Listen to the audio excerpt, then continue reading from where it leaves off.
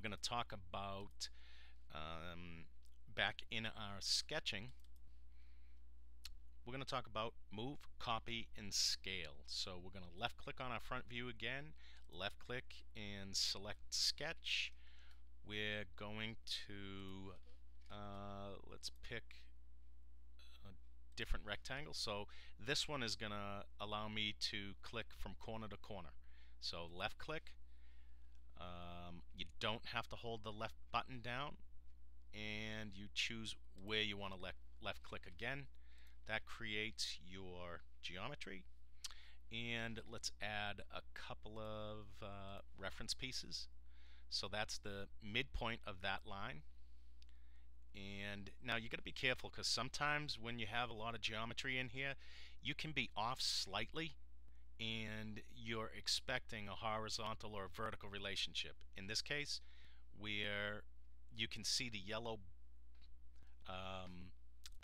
box right next to my cursor, it's telling us that once I make this left click, it's going to give it a midpoint relation and a vertical relation. So we're going to click on that and left click, and that ends it. Okay, now we're going to left click here, left click there, right click, enter, or you can hit the escape to get out of it. Now one thing I'm going to do is just add a point here, left click on that point, left click, actually let's back up, left click on the point, hold your control button down, and left click on the origin and make them coincident. Alright, now it's obviously you've seen a more efficient way to do that, but I just want to show you that there's absolutely more than one way to solve a challenge here. Alright, let's make this 5. Let's make this 9. Okay, so now we're going to add just a couple of circles here. Okay. Let's make this guy a little bit smaller. Here we go. Okay, how I made him smaller was I left clicked on any part of him and you just drag. Once you release it, there's your new size. So left click and release. Left click, drag, and release. Alright. Left click on the center of this circle. Hold your control button down. Actually, let's make it more visible. Alright. What I'm attempting to do is line these circles up without laying down geometry or dimensions. So we're going to use relations.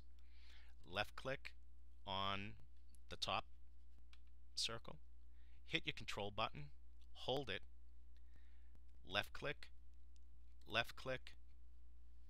and you can release your left mouse. You can release your control button and give it a relation. We want to line it up in the Y direction. That's vertical. So we're going to say vertical. We left click on that, lines them all up. Alright, now let's say we need to move them. We can window over them, left click, and drag. That moves them. And there's also a move icon right here, and you can move, copy, rotate, scale, and stretch. We're going to talk about move and copy.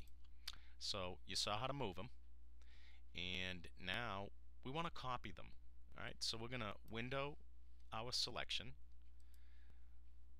We're going to select copy entities, and over here it's going to show us these are the 3 entities that we want to copy. Of course we want to keep the relations. Why do that again?